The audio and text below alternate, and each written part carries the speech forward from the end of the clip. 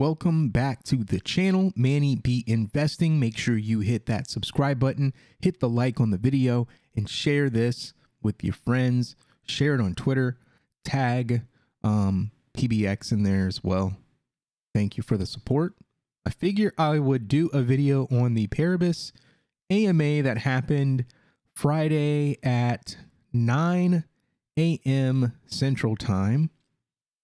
I missed it. I wasn't paying attention to the time. I didn't convert it, and I was like, oh man, it passed. I thought it was like at 4 or 5 o'clock, but it wasn't. So these are the rules. They're going to do 3 segments: project introduction, Twitter questions, and then they'll do the live asking. And then they have the groups there, the channels. Okay, that's cool. And then the Twitter links in a little, introduction there. And then they welcome Crypto Wilson, who is the COO of Paribus. He did the live event with Timothea at Orion when they joined the market. All right, so they're just doing introductions there. It's ready to get started. He introduces himself. He's the COO and co-founder of Paribus. He's got a background in traditional finance, and we've talked about that in our team video. So no need to go through that. I'm really interested in the questions and the answers that people were. All right. So they have a sophisticated algorithm. I do not believe that has been released yet. I don't think that's going to be on the white paper. And I had a question about if they were going to just do like NFTs, like new tokens, and not the traditional digital assets. I hope they're going to do borrow and lending on everything. It just doesn't make any sense to be a niche. Great question. We plan to offer for a collateral on our platform. We will provide the standard asset initially, but then quickly add the functionality to allow pooled unconventional assets such as liquidity positions, NFTs, virtual land, synthetics to be used in our system. That's going to be freaking cool. Imagine being able to get like an NFT from a video game and then it actually having like a real world value, and then you can borrow against it on this platform and keep it so you can get the money for it without having to sell it and lose possession. That's just so cool. All right, tell us about the PBX token. We designed the PBX token with holders in mind, and we have created 3 primary use cases. Okay, first, there will be an incentivized interest rate for those who are PBX holders. Second, so if you're going to be using the platform, you get a discount. Reward sharing. Any PBX holders taking part in our liquidity programs will get a share of the rewards earned by the protocol. Third, governance. We'll be able to create, vote, and implement improved proposals. That's going to be pretty cool, but I'm all about the staking. Additionally, we just announced that our token will be deflationary. We will be taking 1/3 of protocol fees and removing that quantity, I think he means, from circulation permanently. Dang. All right, so I didn't think they said anything about that before. So he says we will be taking 1/3 of the protocol fees. So of all the fees that they, get, all the money they get back in fees, they're going to take 1/3 of that and they're going to permanently burn it. That's interesting. That's cool, I guess. Yeah, I mean, yeah, the tokenomics, the tokens, there's a lot of tokens. So burning is going to help. It's going to make, it's going to help. It's going to be deflationary. That's good. All right, they ask about the roadmap. I'm looking for information on when they're going to go to Cardano. The roadmap gives the community an overview of what's ahead for the next 14 months and to set expectations according to the sequence of events that are to come. We started work on our product early this year, expecting IOHK to have completed access to sidechains and alignment with smart contract release. As we are dependent on Cardano and other third parties to develop sidechain access, KEVM, we will continue our work as that's not the case.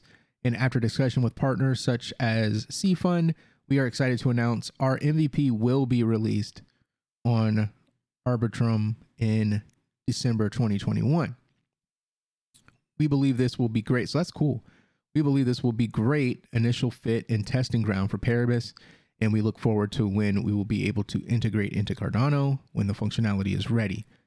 As we get closer to releasing our features, there will be many exciting announcements, but after MVP release, some of the main items on the agenda before EOY next year are implementation of alternative interest rate models, integration of synthetics and implementation of NFT pools, virtual land, migration to Cardano, integration with partners within the ecosystem, and release governance voting capabilities. Done. So that's pretty cool. So they were going to launch on Cardano, but the Cardano network isn't quite ready for them to work on side chains. They're not going to be on main. They're going to be working through sidechain. They've got a lot of additional features and stuff. So they ended up partnering with C-Fund, Wave Financial in IOG, and they kind of got financial backing to help them make that happen because they've been delaying. That's cool. I like that.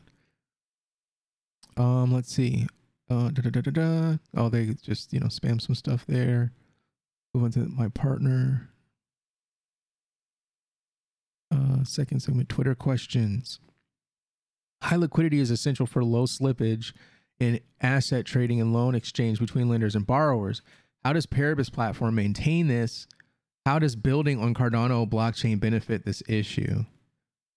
Now, this is definitely a big question we had to deal with. This is why we chose to work on Cardano, because we believe their cross-chain capabilities will allow for deep liquidity, as there will be an ability to access various blockchains. Also, this is one of the many reasons why we choose to run our MVP on Arbitrum, as they have a vast amount of liquidity on their platform. We believe a lot of liquidity will be locked into these alternative assets as the space grows. Given the amount of liquidity and demand, there needs to be solutions that can unlock this value without having to force the asset owner to sell it outright. That's pretty cool. I don't know much about this, but I want to look into it. This is definitely a big question we had to deal with. Okay, here's the question and answer.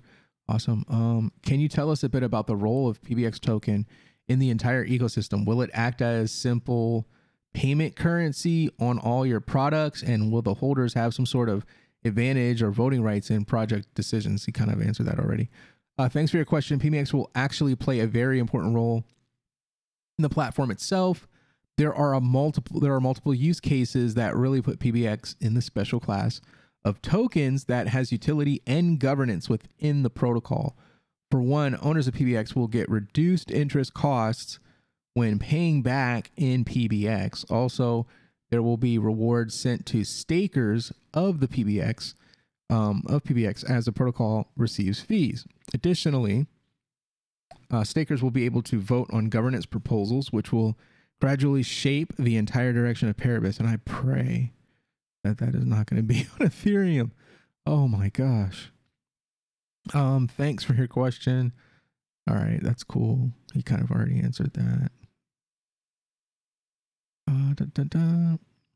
Can you provide more details about the staking NFT and staking LP features in Paribus? How much API will I get? That's a bold and good question.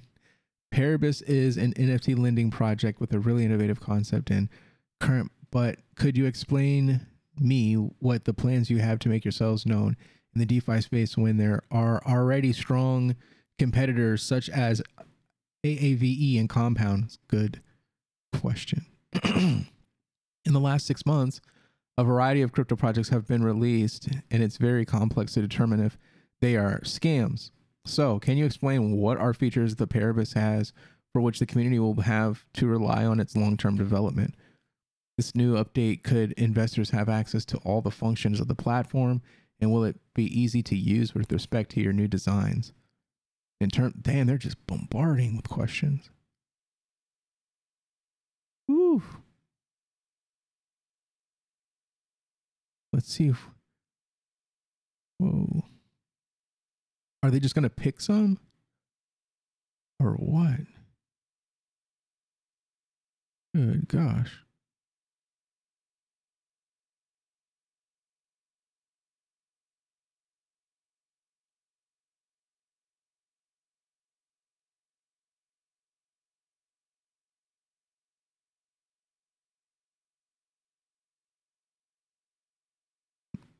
There's just people just bombarding with questions. I don't know if he's answering these or what.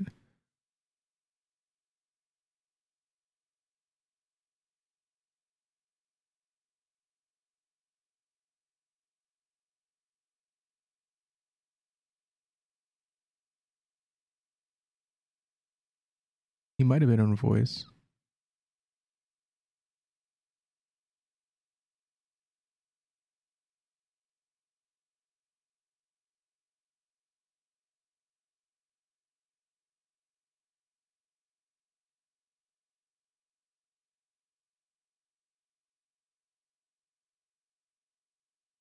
Please answer the 5 best questions. Okay. So they stopped and muted it, and he's just going to pick some questions. Okay. Dang, he deleted it. Great question. Oh, they deleted it though. Okay. Do you have a user manual or short videos? We are currently in the process of creating video for our community. We want to make the Paribus platform as intuitive and easy to understand as possible, from creating a product that will allow users to easily navigate to instructional videos and a bird entry. Okay, that's cool. Do you have any plans to add NFTs to the ecosystem? Yes, definitely. NFTs will be a part of what we do. As we offer loans against NFTs, the value proposition will increase.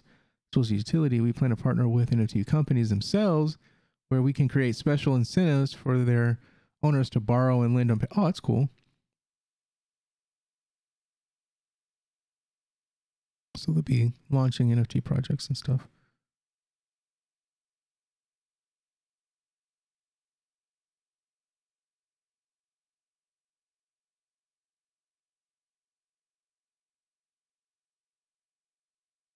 So he just took some kind of, some softballs and batted them.